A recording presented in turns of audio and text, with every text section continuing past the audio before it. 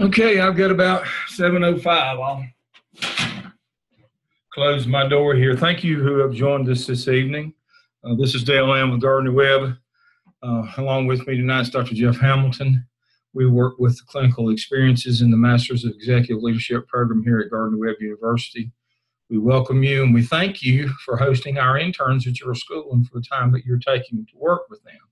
As a result of one of our collaborative partners meeting recently, a suggestion was made that we begin to do some town halls for our collaborative partners in terms of our site mentors. And we thought that was an excellent idea, although we have hopefully had someone on your campus already this semester to meet and greet you. And thank you for hosting an intern for us.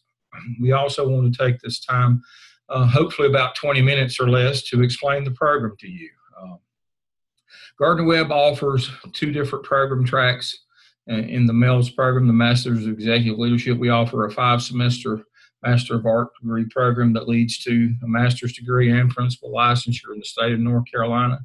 That is transportable, and students can go to South Carolina or Virginia and take the praxis and also get licensed in those states.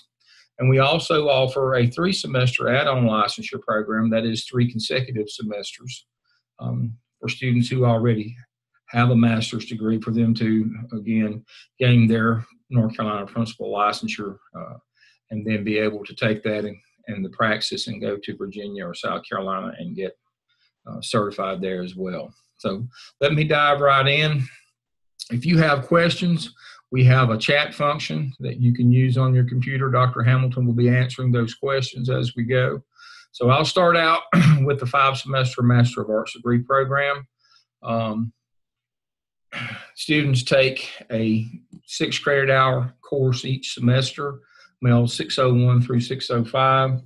A brief explanation of those is 601 is Introduction to the School Principalship. 602 is Research and Assessment. 603 is Law and Finance and Resource Management. 604 is Curriculum and Instruction. 605 is Executive Leadership, Leadership Style, Self-Assessment, and Dispositional Skills. So those are the 5 courses that students take during the time that they're in the master's program. For those students who are in the add-on licensure program, they get to skip MELS 602 and 604, Research and Assessment and Curriculum, understanding that they've already had those courses in previous master's degree programs. Along with their coursework, students have to also have a clinical experience, and that's why we're on the air tonight, is to kind of give you an outline of that clinical experience. It's twofold.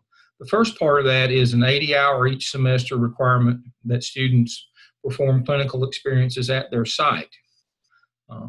If I can make this thing work, I will now share those suggested experiences with you. These are the 80 hours. That works out to 1 hour a day. Students are to get experiences on your campus. As you can see, we've divided these into a list of leadership opportunities, supervision activities, and technical knowledge. While we're training these students to be an executive leader or principal, eventually we understand and realize that they'll have to be assistant principals first.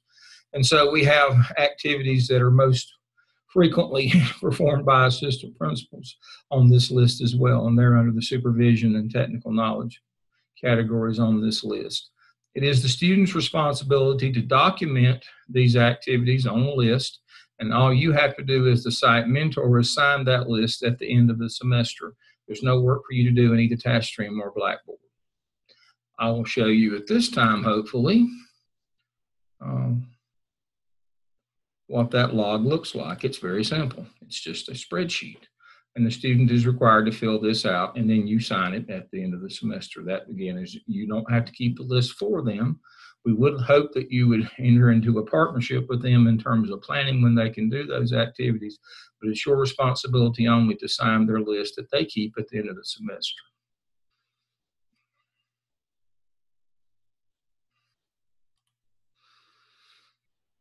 Okay. The other half of their clinical experience is that students are required to create and submit an electronic portfolio in TaskStream. Now, those students work on that portfolio in Blackboard. which Gardner-Webb University uses as its data and class management system. And they work on that portfolio, and then once it's ready, they upload to TaskStream, which is a repository of work, but it's a demonstration portfolio. They are required to do a DRF, or direct response folio, which contains evidences, just like principals in North Carolina are required to present evidences at the time of their evaluation. And they also create and upload items or artifacts into a competency folio. So they have a direct response folio for evidence artifacts, and there are 6 of those. And then they have a competency folio that are simply artifacts or evidence that they did the things that they said, both in their clinical experiences and in their evidence artifact work. The 6 evidences that they're required to do in their electronic portfolio are the APSEL, the APTEL, the OMA, the SCIP, the CAP, and the SOP. I know those terms don't mean much to you, those acronyms, but they mirror the school improvement planning process. The APSEL is form a PLC, disaggregate test scores, and do a closing the gap academic program at your school. The APTEL is creating a staff development model. The OMA is a management system where they learn how to develop a master schedule, supervision schedule, and duty roster. The SCIP is for school and community parent partners. The CAP is cultural awareness as well as discipline, and the SOP puts all of the first 5 together into a workable school improvement plan. Mirrors, as I said, the process that principals go through to develop their own school improvement plan. Let me open this door again. All right. Let me show you what that looks like. Go back to my desktop here.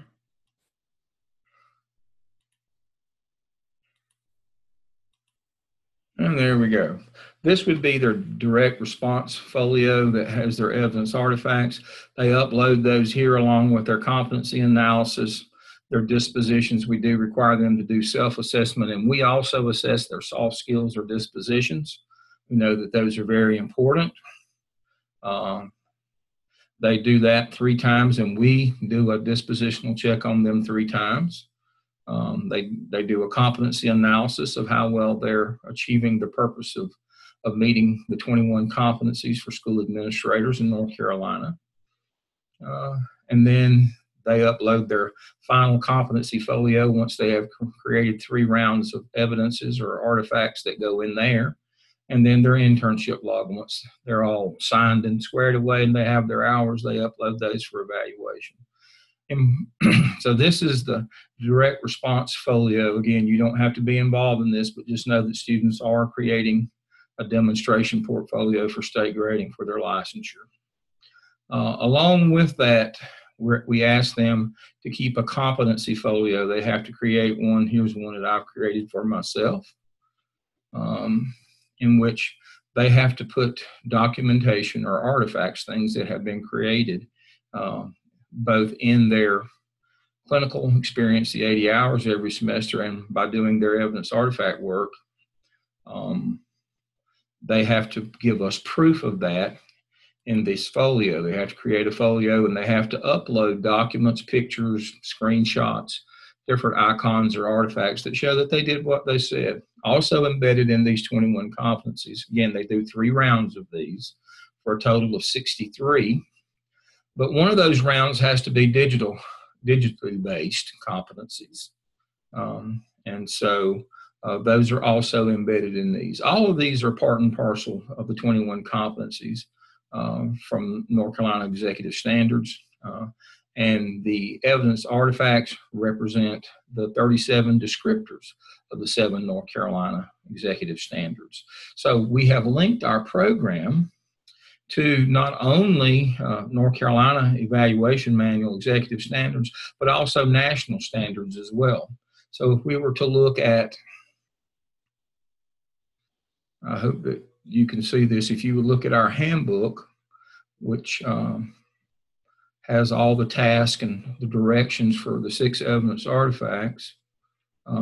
If we scroll on down, when we look at the grading rubric for these, you will see that we have aligned the work that students do in their clinical experience to CAPE standards, PSEL standards, ISTE standards, and elements of the 7 executive standards for North Carolina executive leaders, and also the NISL standards. There they are, the NISI standards. So we have aligned all of this work with all of these national standards so that students, number one, get a valid, rigorous experience, but number two, they can take this degree and certification and use it to obtain certification in other states as well. So there's our handbook. It has an outline of all the courses. I will send you this later along with all the other documents that I have covered tonight, so that you can look over our handbook and our standards, and you can look over all the things that go into making the program. I've covered the list of suggested activities, the internship log, giving you a course description of each of the courses, introduced you to the scale handbook, shown you where the electronic portfolio for the 6 evidences and the competency folio. The last thing that I want to cover with you are dispositional or soft skills. Let me look at the chat button right quick. Okay, we're good. Okay. The major feedback that we got from one of the groups of our collaborative partners was that an emphasis on soft skills, dispositional skills, that we need to make sure that folks have those that we produce as graduates. They, as superintendents and consumers of our product, really concerned that our folks are able to handle communication face-to-face and change management and conflict management face-to-face. We have, although we are an online provider and do offer some face-to-face classes, we do offer students the opportunity virtually to do these things face-to-face. We also have them assess, and we assess them by watching their videos. They have to video themselves doing these things. And so let me go to a new share here and go back to desktop, share screen, and get out of that one and go back here. So let me,